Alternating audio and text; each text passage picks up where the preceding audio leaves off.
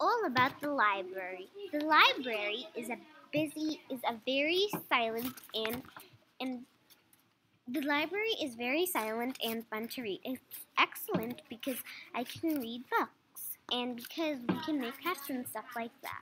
It's always silent in the library. It has books and it's fun to read books. It has a lot of things and the library is colorful. The library has a lot of things. It feels like it's your own library.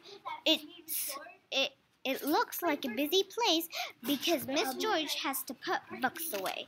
It feels like a huge building of books. The library is a busy place.